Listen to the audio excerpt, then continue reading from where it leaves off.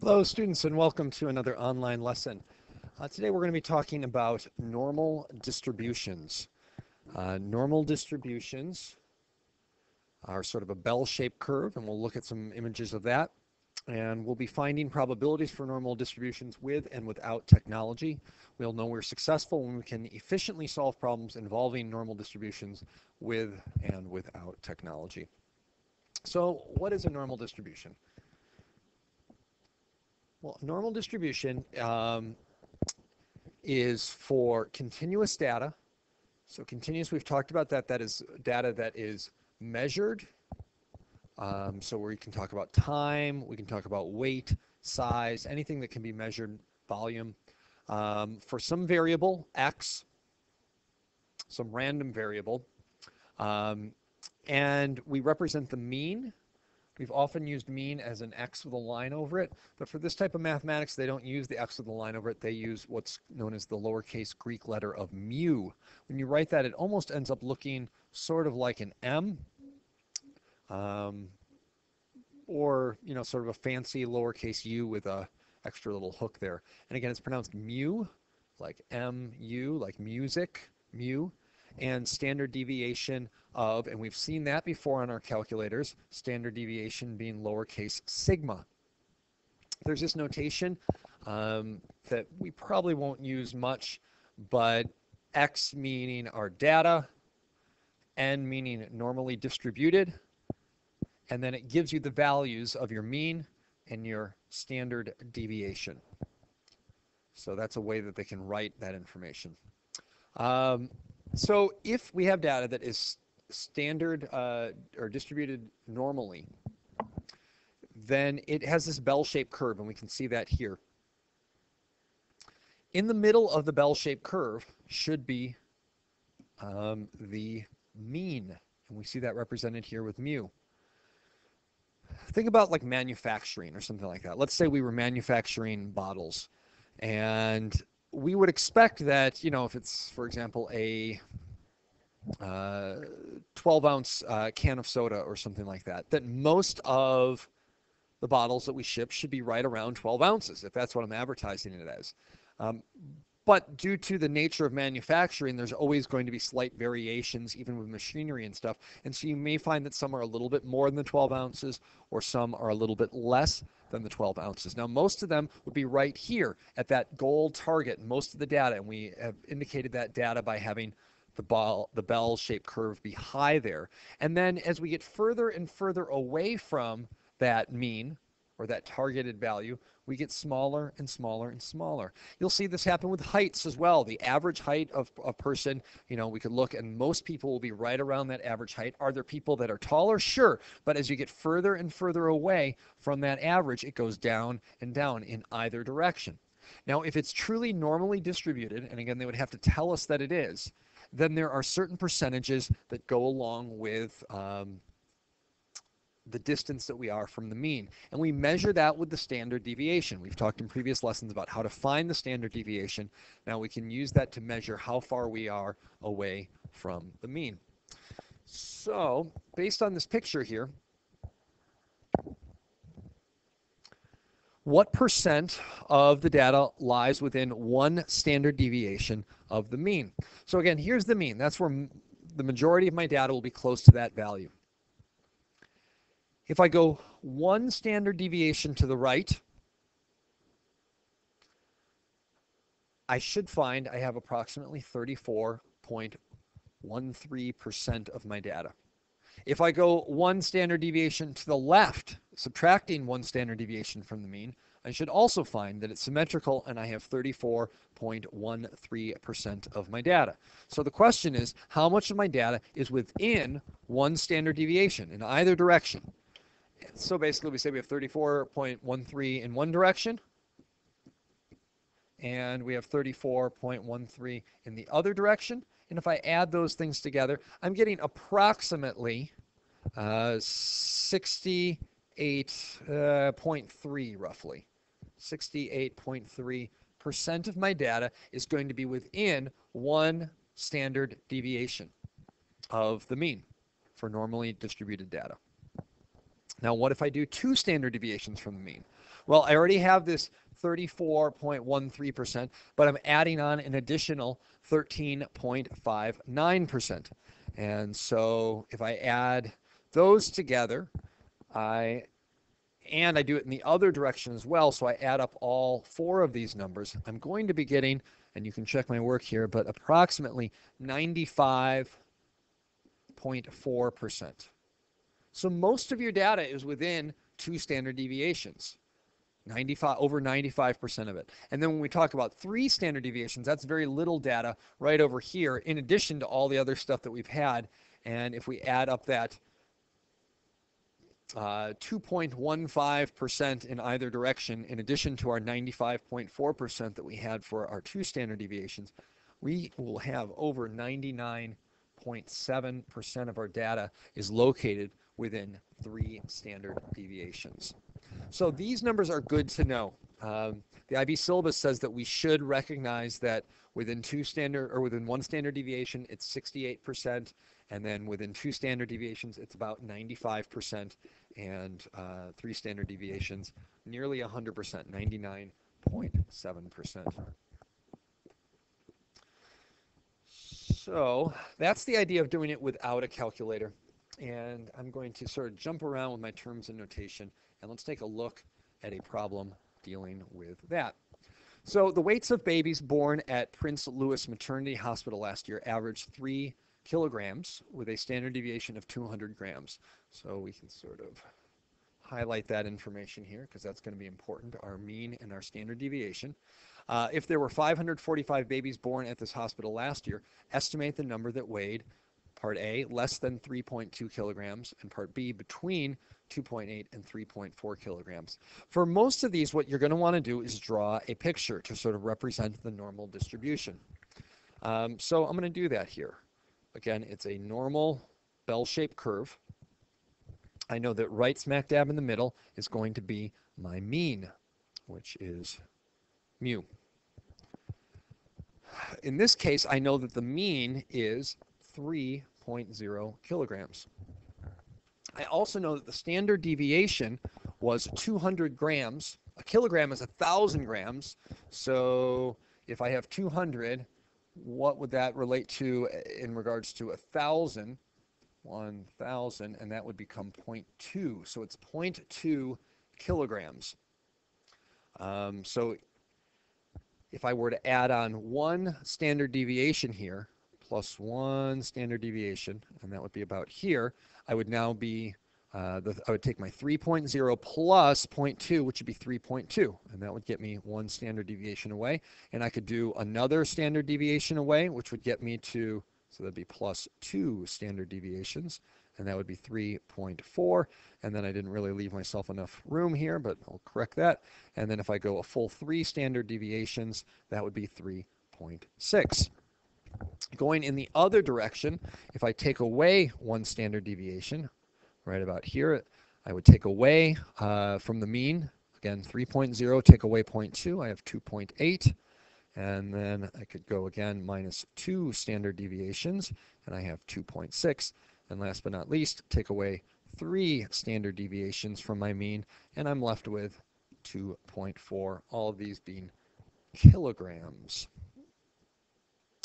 So we want to know the number that weighed less than 32 kilograms.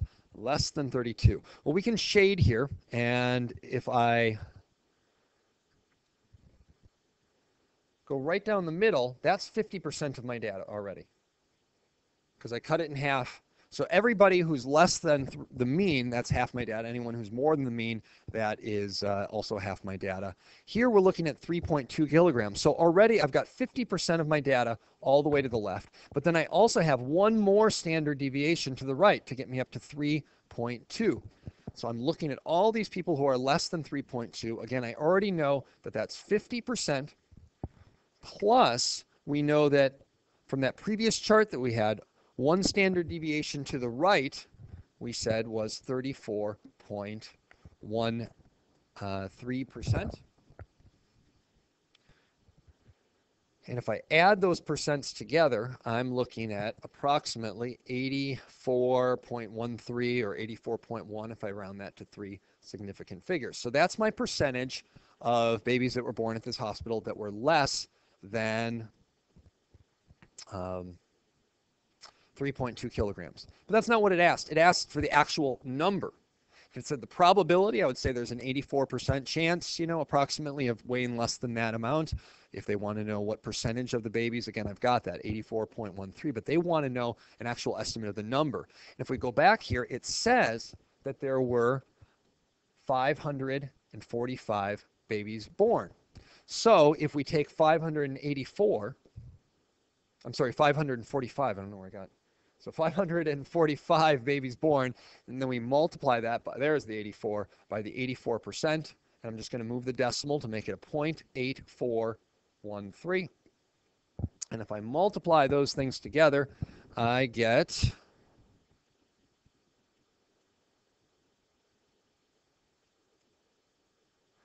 458.5, so I'm going to round that up to 459 babies. So for part A, 459 babies. And that would be using a normal distribution curve without technology to help find probabilities and percentages and values. Now let's take a look at part B. It says between 2.8 kilograms and 3.4 kilograms. Well, we know that, I'll shade with a different color. I'll use the red here this time. 2.8, that's one standard deviation to the left. And we know that there should be, again, 34.13% between the 2.8 and our mean, which was 3.0. But I also need to go to the right, and I have another standard deviation to the right, which is going to be another 34.13, plus one more standard deviation to the right, and that value is going to be 13.59, we said on the previous slide. 13.59. So I'm going to take all of these, add them all together, and we get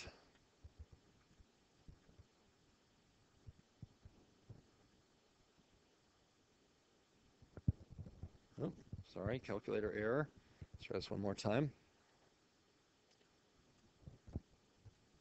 Get 81.85%. 81.85%. So approximately 81.85% of those babies were born within that weight range, but we want to know what percent of the 500, or what was the actual number that represented the 81.85%. So I take the 545 babies that were born, turn my percent to a decimal, and when I multiply that, I get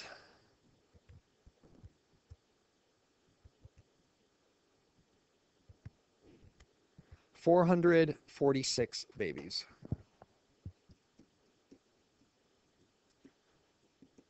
All right, sorry for all the dead space in this as I'm calculating while we do these. So again, that's an example of using no technology, just using that graph from the previous slide and assigning values here. Again, the picture is very helpful. Now we can also do these with a calculator. So I'm going to go back to my terms of notation here. Normal distribution with a calculator. If I'm trying to find the probability that x is less than a certain value, and it doesn't matter whether they say less than or equal to or just less than. On our calculator, we go to normal CDF. You find that under the distribution menu, which is on your calculator. I'll show it in just a moment, but it's right below the down arrow with the second key. Second, and then right below the down arrow, it's the VARS key. It's abbreviated DISTR, ISTR is the button that we use. And that will get you to that menu, and you scroll to CDF.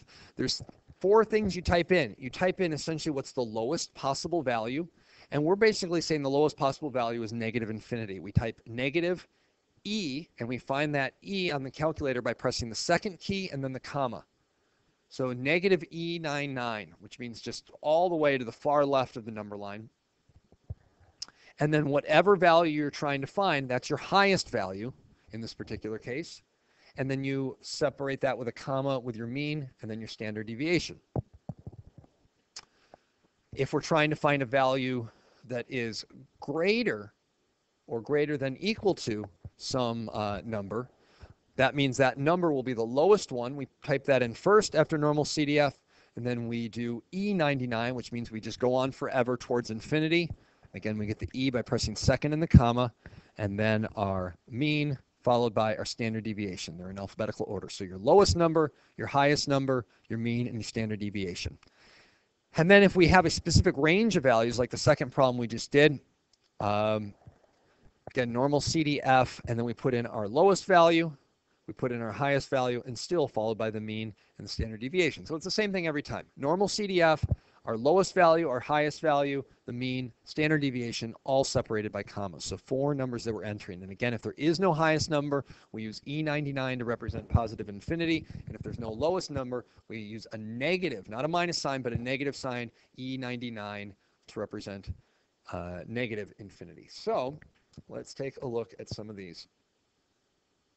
To start with, we have just a bunch of values here, given that x is a random variable that is normally distributed.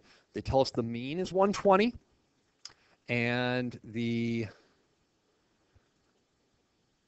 standard deviation is 15. Part A says find the probability that it's between 105 on the low end and 135 on the high end. Got a calculator here that I'm going to pull up. I don't really need it for this first one here because the first one, you'll notice that if I have standard deviation, a normal distribution, and then my mean is right here, and in this case our mean is 120, and if I go one standard deviation higher, I would be adding on 15, and so that would get me up to 135. If I go one standard deviation lower, 120 minus 15 gets me to 105. So I already know the answer to part A. It's just the probability is going to be 68.3%. And that's to 3 significant figures because we know it's within 1 standard deviation in either direction. Now, if we talk about the probability that x is less than 105, this time we're only looking at all this stuff here to the left. If it was the entire half, we know that's 50%. But we're taking away the 1 standard deviation here and just leaving all this other stuff over here on the left. So I'm going to take 50% minus, and then I've got my 34.13%. And if I subtract those, I am left with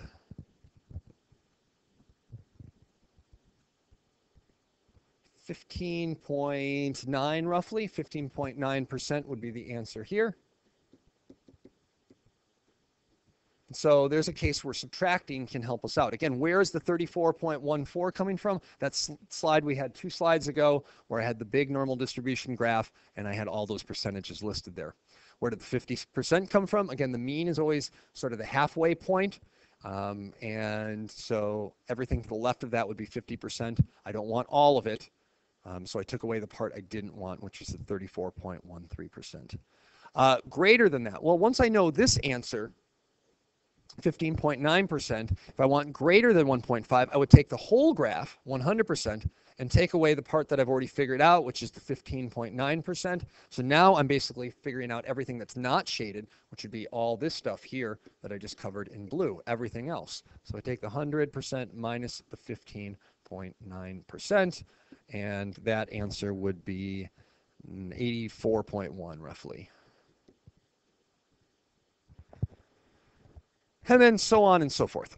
So those are values where we didn't need to use a calculator. Now let's do some where we do need to use the calculator. Probability of 150. Well, actually, I take it back. 150 we could do without the calculator as well, because if I add 15 onto the 135, that would get me up to 150, which is 2 standard deviations away.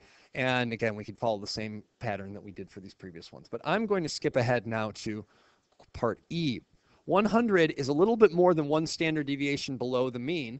If I went exactly 1 standard deviation from 120, 120 minus 15 leaves me with 105. That would be 1 standard, but this isn't 105, this is 100. And again, 1 standard deviation higher would be 135, and this isn't quite 1 standard deviation higher. So let's use our calculator now to show how we could figure that out. So on the calculator, and again, we're doing part E here. I'm going to go to second key and then distro, or the vars key, second vars, and you'll see our very second option is normal CDF.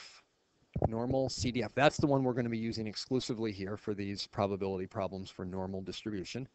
I'm going to press enter. Another thing to remember is the first thing we put in is our lowest value. In this case, the lowest value we have is 100. So I type 100. I separate that with a comma, which is found right above the 7. My highest value is 130. Separate it with another comma. Then we put our mean in, and the mean we were told was 120. And then we do our standard deviation, which is 15. Now, before I hit enter, I just want to see if we have sort of an estimate of what this would be. Again, we said that 100 was a little bit more than 1 standard deviation to the left, and we know that'd be about 34, or a little more than that, because it's more than 1 standard deviation. And we said that 130 was a little less than 1 standard deviation, but again, if it was exactly 1 standard deviation in both directions, we'd be looking at about 68%. So if we're somewhere in the family of 60 to 75%, I think we're reasonable. If we're not there, then I think we have an unreasonable answer.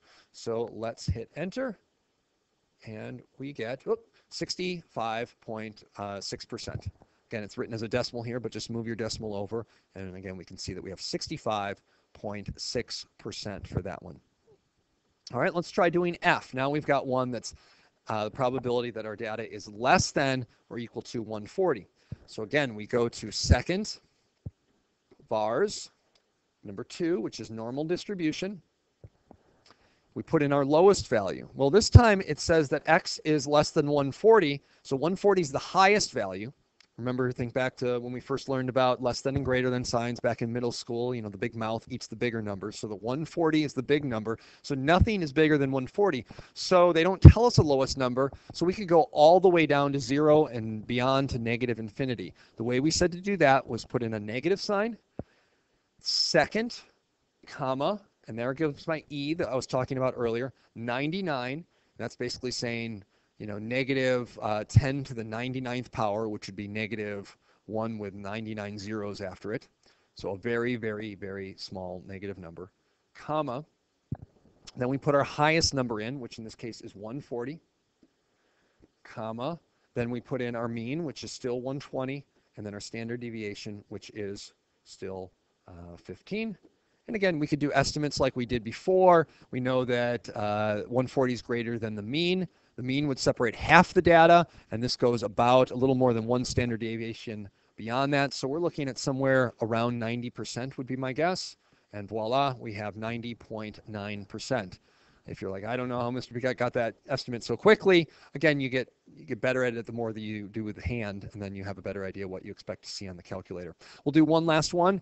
Part G, it says find the probability that we're greater than 125. Once again, second vars, and so we go to normal CDF, and this time we put in our lowest value. The little mouth on the greater than sign is eating the x, so the x is the bigger number, so the smaller number is 125. So we start with the 125. There is no highest number, and so we use the second comma for our E again, 10 to the power of 99, so a big old number as our highest value because we don't know what it is, comma our mean, 120, and comma our standard deviation, which is 15. And Again, 125 was just barely more than the mean. So this has to be less than 50% because we have less than half the data would be greater than 125. So maybe somewhere, around 40%, give or take. And yeah, it's a little less than that. So 36.9% of our data would be located above 125. And we can do the same thing for the 80s. All right, and our homework can be found on page 635.